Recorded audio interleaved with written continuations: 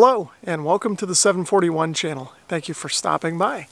Today we're going to look at an antenna that I put together for field day and POTA use. So the antenna in question is a multi-band linked dipole. Now I've made one in the past just for 40 and 20, but this one will cover most of the ham bands between 6 and 80 meters. And before we get too far into the details of the antenna, I'll let you know that at the end of the video I'll post some slides with all of the lengths of the different pieces of wire I cut, in case you're interested. So just to give you a basic overview of the antenna before we look at the details, you may be able to see over there behind me the center support for the antenna, and that's comprised of 4 sections of surplus military fiberglass canopy poles, along with one of the canopy spreaders on top. And then on either end of the dipole, I've got 2 sections of the fiberglass poles supporting the ends. So here's a closer look at the center support. As I said before, there's just 4 sections of surplus military canopy poles here that are just pushed together and held up with a piece of rebar that's pounded in the ground that's inside the poles there. And then if I span up the poles, hopefully you can see up at the top, I've got one of the canopy spreaders up there as my center insulator. So I'll take that down in a minute and we'll take a closer look at the feed point and how I've got all that configured. And you should also be able to see the 2 legs of the dipole coming off opposite sides of the center insulator there. And then the wire just spans across and is connected to a similar arrangement of poles over on the ends. Let's go take a look at that. So I've got the paracord tied off at the top of the pole, and then I've just got it looped through the ring terminal and then tied off on this stanchion here that I use for a different antenna configuration. Now rather than tie this off, it's just wrapped around here, and it's plenty secure to hold that. Keep in mind this is a temporary antenna. It's not meant to be left up for any length of time, a couple hours at most. Now the whole point of this is to be able to quickly lower it if I want to get at one of the links and change the band of the antenna. So what I'll do next is take the antenna down. I have to anyway because it's in the way of that gravel pile that someone's coming to spread for me tomorrow. Now like I said before, to lower the wire, all I have to do is loosen it up from that support and just kind of gradually let it down. And then I can just lift the pole off of my piece of rebar here and set it down. And I'll do the same thing on this side of the antenna.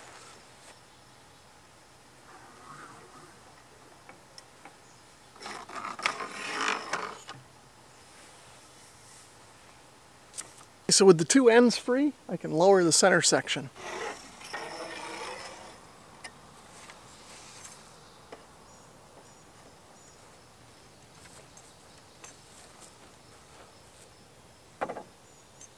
You may have noticed that when I lifted this up and started to tilt it down, the antenna got a little wobbly. What I found works best is to get the bottom of the pole against the center support bar here and then use that as leverage to help walk it down. So here's a closer look at my feed point and center insulator. You can see I've constructed it from one of the canopy spreaders that fits on these fiberglass poles. So you can see I'm feeding the antenna with this piece of RG8 that I found in my spare coax box.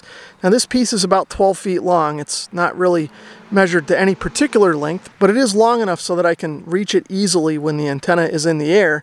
And then I can use a barrel connector to connect to the other end, and then to a piece of longer coax, and then ultimately to my radio. Now the length of this isn't critical, it's just the length of the piece that I had laying around. So in particular at the feed point here, you can see that I'm just using ring terminals and 1/4-20 hardware that's readily available and inexpensive at places like Tractor Supply. So I've got the ring terminals crimped to the coax, one to the shield and one to the center conductor, and then through the 1/4-20 hardware, and then you may be able to see there's another ring terminal there, and that is crimped and soldered to this piece of 14 gauge bare copper wire that runs through holes that I drilled. So the reason I have these sort of multiple points on here is so that I could configure this as a fan dipole if I wanted to, with legs coming out at each one of these sections. There would be 3 per side. But for right now I opted not to do that and just stick with the linked dipole configuration. And of course I've got the 2 legs of my dipole coming off, and I've got one connected to one side of the feed point and one of these 3 points, and then one connected to the other side and one of these 3 points. So you can see there's the feed point of the antenna, and then if I follow the first leg of the dipole over to the first link, let's take a look at how I have these constructed. So first off, this first link and its mate on the other side are cut and trimmed for the sideband portion of the 6-meter band. So the link is constructed with a piece of scrap cutting board from Walmart and more of that quarter 20 hardware that I got from Tractor Supply. The link itself is just a couple of ring terminals crimped and soldered to a short piece of bare 14 gauge copper wire. So in this current configuration, the 6-meter leg of the dipole is connected to and through the link and then over to the next section, which is the 10-meter section. So if I want to operate on just 6 meters, all I have to do is undo this nut, and this one as well, and then pop this link off of here. Okay, and then just so I don't lose the link, I'm going to put it back on and let it dangle. So then I would go to the opposite leg over on that side of the dipole, do the same thing. Then what I can do is put the antenna back up, and you can see that mechanically we still have the support because of the insulator here, but we don't have the electrical connection. So the antenna will work and be resonant on just 6 meters. And then the same holds true for all the different links down the leg.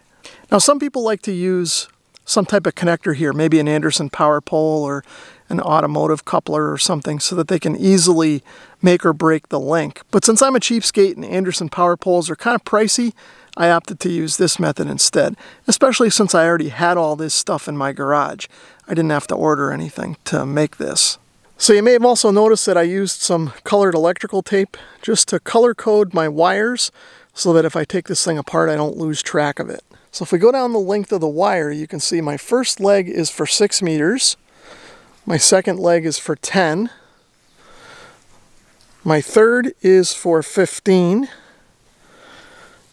And then I have a section for 20.